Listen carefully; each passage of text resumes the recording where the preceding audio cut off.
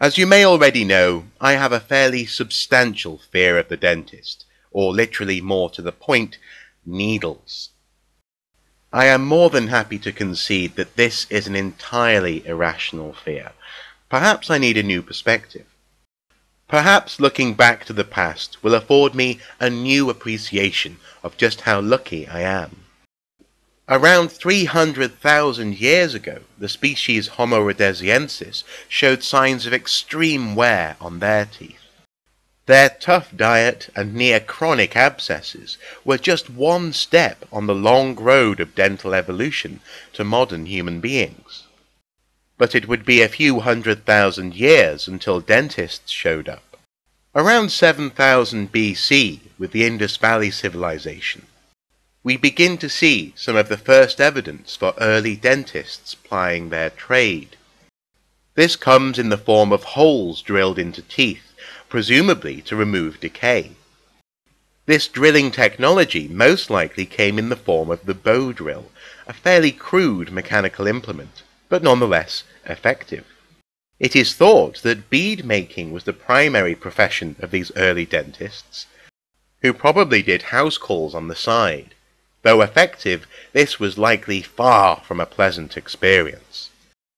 Around 5000 BC, in southern Mesopotamia, Sumerians wrote down a key concept with regards to teeth. There is a text which describes the cause of dental pain and decay. They believed that such things occurred because of the toothworm.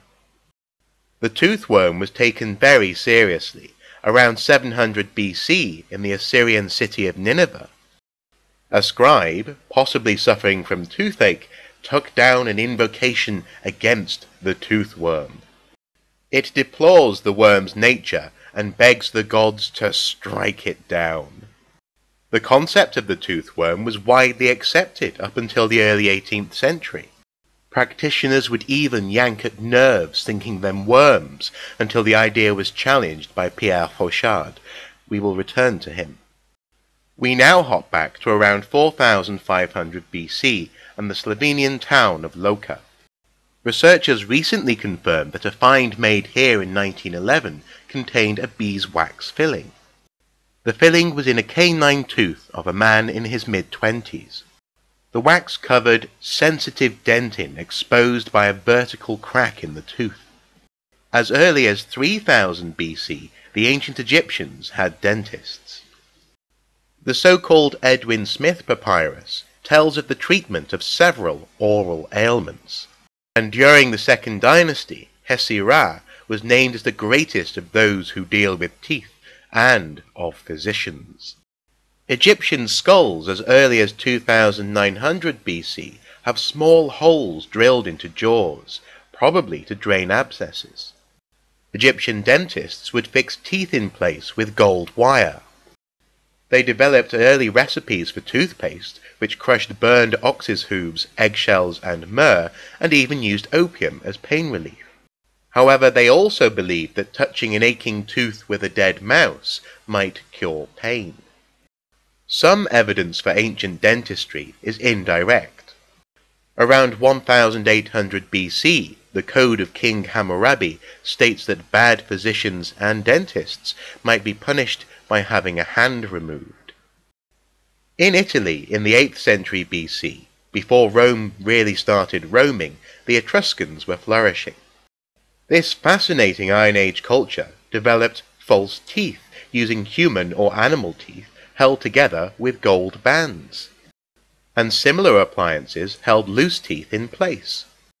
As early as the 5th century BC in ancient Greece, Hippocrates himself wrote about the treatment of decaying teeth and gum disease.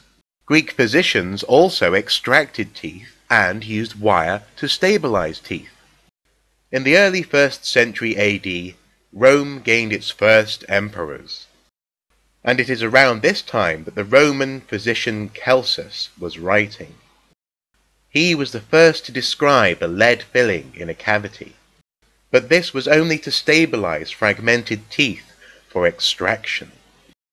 Around 15 AD, a Greek physician working in Rome, Archigenes, suggested drilling out tooth decay and stuffing it with roasted earthworms and the crushed eggs of spiders. The Romans gave dentistry its patron saint, Apollonia. In AD 249, she was martyred in Alexandria. All of her teeth were extracted forcibly. This reliquary from Portugal supposedly contains one of those teeth.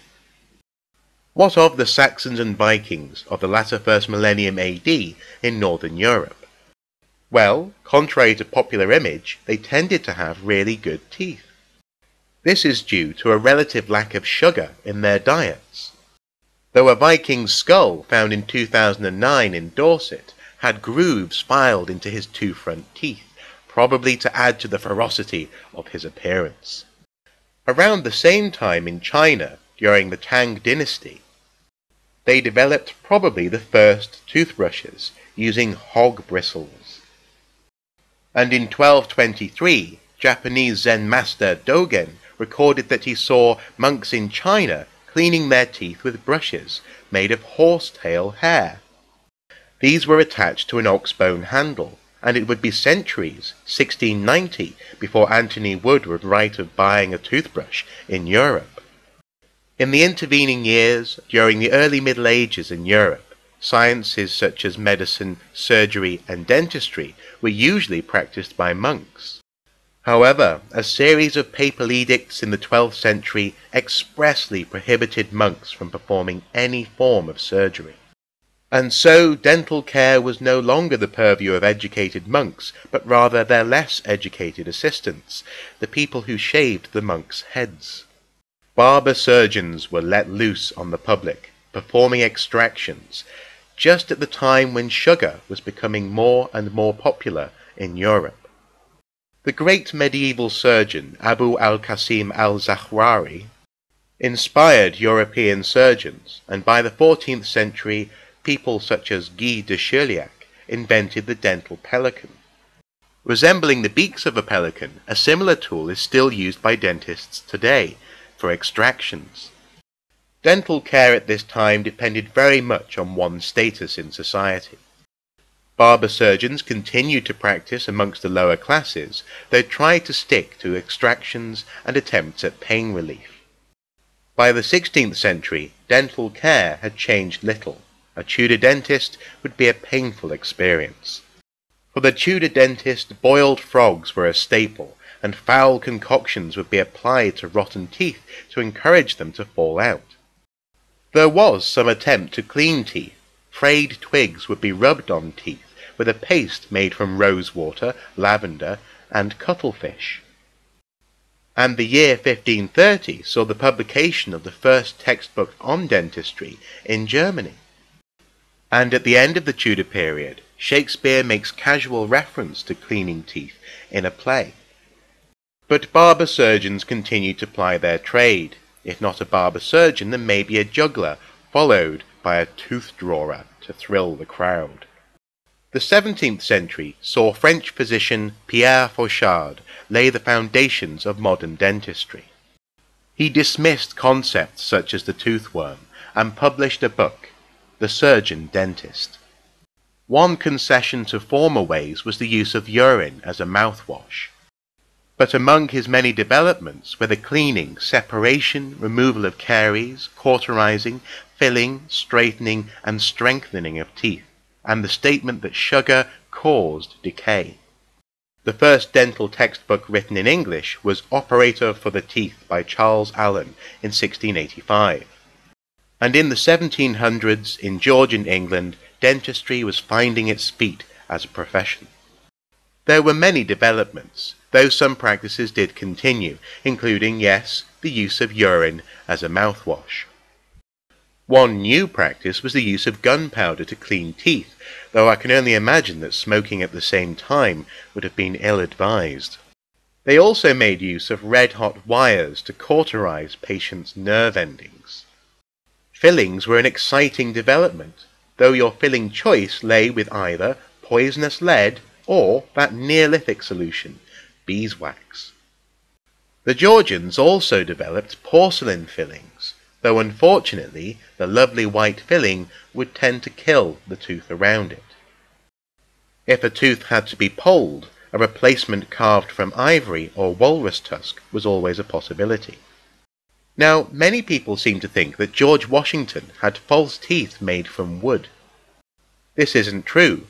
They were actually made from his own teeth, cow's teeth, and hippopotamus ivory. Unfortunately, they were set in a metal mouthpiece with springs, which fit poorly and distorted the shape of his mouth.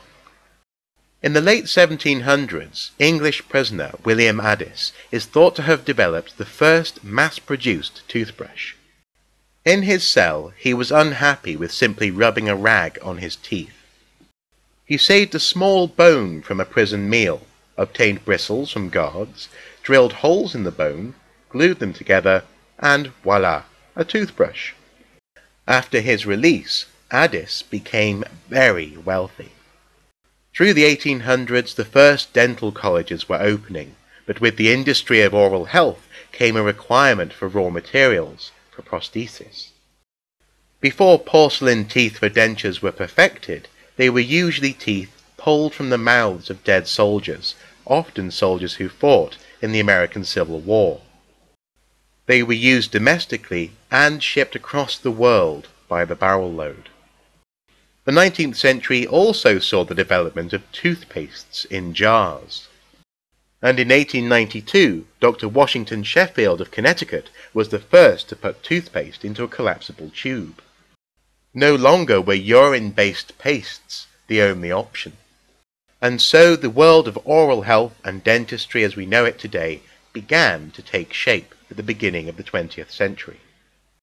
This story sounds like progress, though recent research shows that over the past 10,000 years, our narrowing diets and pursuit of oral health have actually reduced the spectrum of bacteria in our mouths, and surprisingly contributed to chronic diseases. Despite that, our summary of the archaeology of dentists has certainly lended me a fresh perspective.